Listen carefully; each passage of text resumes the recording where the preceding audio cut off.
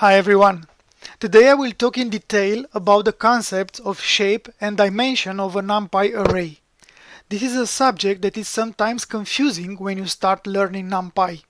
And if you do not have a clear understanding about it, you will have a hard time advancing in Numpy and in data science.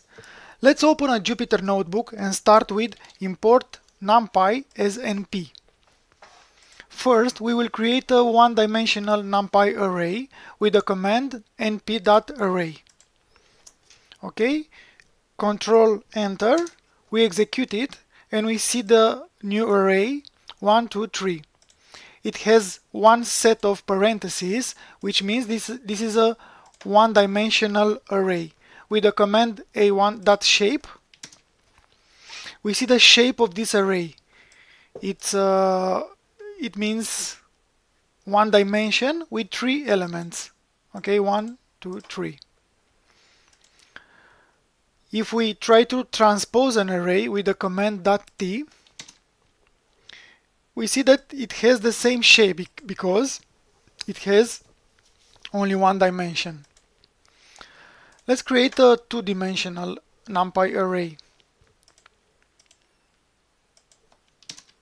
Control Enter, execute it, and we see that A2 has a 2 by 3 shape, which means 2 rows and 3 columns.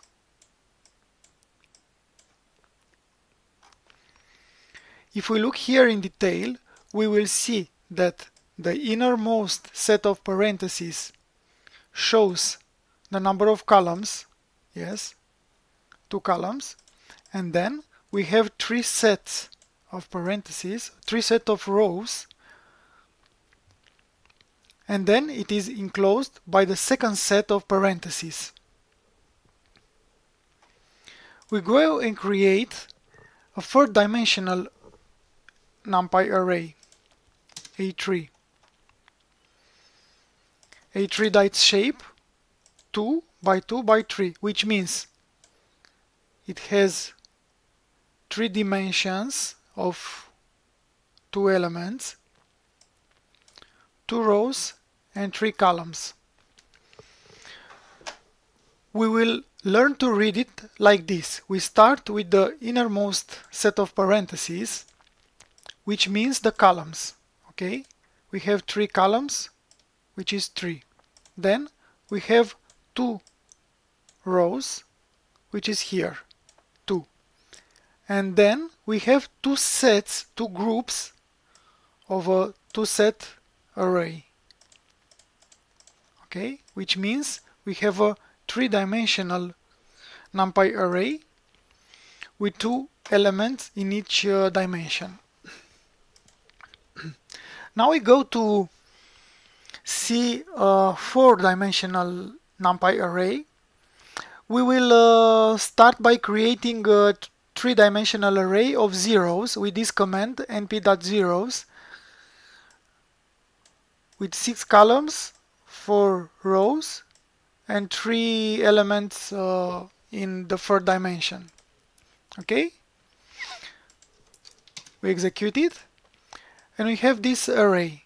So the innermost set of parentheses is 6 columns, then 4 rows, 4, and 3 elements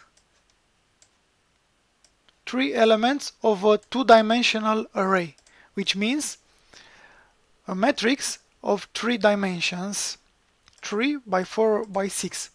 Now, to understand how we create the 4th dimension, we will create the second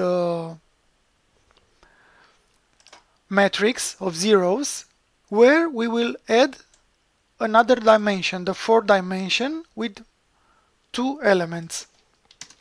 We execute it, and how do we read it? So we have the first set of parentheses, which is the columns. Okay, 6 columns, then 4 rows, 4, then 3 groups,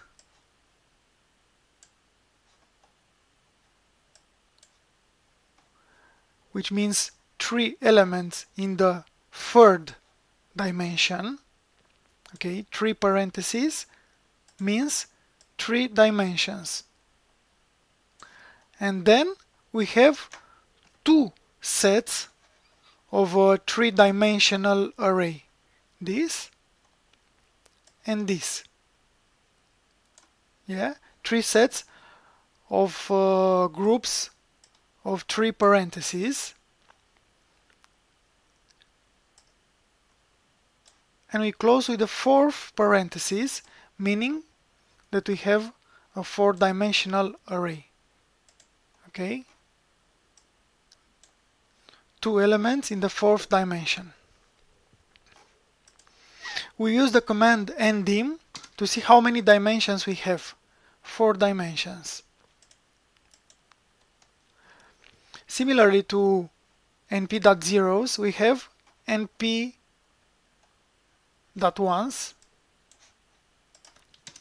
We fill a matrix only with 1.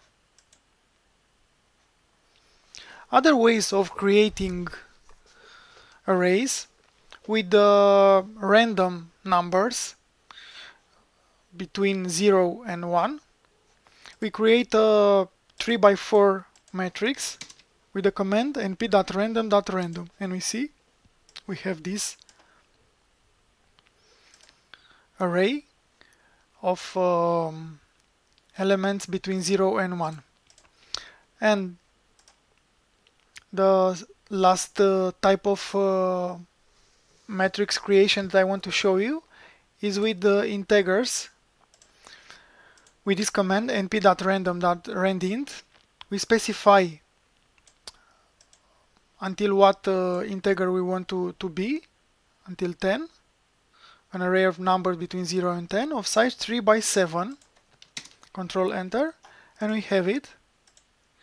Every time we press it, the numbers change. We can fix this by providing the seed of an array. This will be shown in another video. Thank you for watching this session. If you liked it, please give it a like and subscribe. Thank you.